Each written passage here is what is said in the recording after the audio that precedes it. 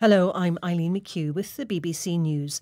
President Zelensky says the Ukrainian flag is again flying in the strategically important town of Liman in Donetsk, a day after Vladimir Putin declared the eastern Ukrainian region would be Russian forever. Mr. Zelensky said fighting was still going on there. The Ukrainian flag is already in Liman, Donetsk region. Fighting is still going on there. It's logical for Ukraine and for the enemy. There will be more and more such mismatches. They, by the way, have already started squabbling with each other. They are looking for the culprits, blaming some generals for the failures. The Kremlin says all its troops have pulled out of the town, but Kiev says many Russian fighters were killed or taken prisoner. Burkina Faso's deposed leader has called on his rivals to come to their senses and avoid infighting after a coup on Friday. Paul-Henri Damiba, who took power in military takeover earlier this year, was making his first statement since being overthrown. He denied he had taken refuge at a French military base. France has condemned attacks on its embassy by protesters on Saturday. Aruna Louré is a deputy in Burkina Faso's Transitional Legislative Assembly. He says it's unclear who's in charge. There is a certain tension that exists amongst these military leaders. There is a faction that has decided to act as president and to decide to change things for themselves. And we must first and foremost get out of this crisis. We have a common enemy, which is insecurity, and it's not a time to play political games. President Biden has announced that Venezuela has released 7 Americans detained by President Nicolas Maduro's government. The announcement is a further sign of improvement in relations between Washington and Caracas. More from Leonardo Rocha.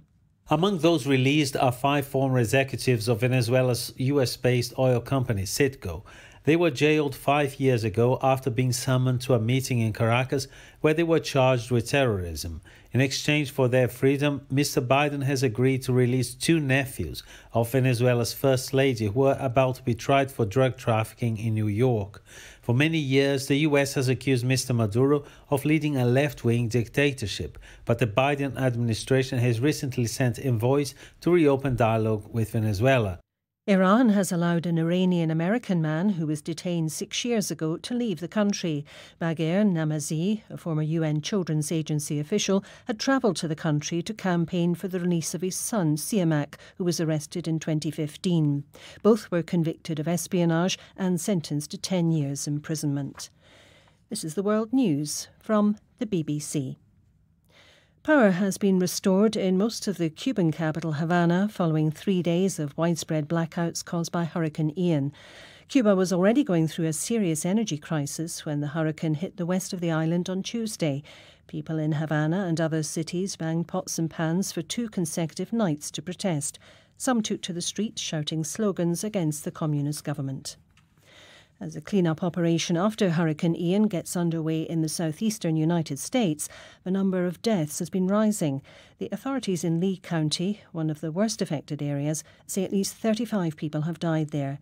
Matthew Keller is a pastor at a local church who has been helping to distribute aid. It's a water crisis here in Lee County and in our region of Southwest Florida. We spoke to the governor's office yesterday. The main water main of our county apparently is completely broken. And so they have communicated to us that the number 1 need in all of our region right now is food and then specifically water. More than 60 people, including members of Iraqi security forces, have reported to being injured during clashes in Baghdad. Medical and security sources say some stone-throwing protesters were hit by rubber bullets and tear gas canisters. The Iraqi military said the protests had been infiltrated by elements using petrol bombs and hunting rifles. The demonstrations were called to mark the 3rd anniversary of anti-government unrest in which hundreds died.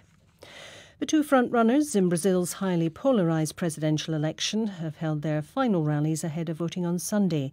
President Jair Bolsonaro gathered thousands of his supporters on a motorbike ride through the streets of Sao Paulo.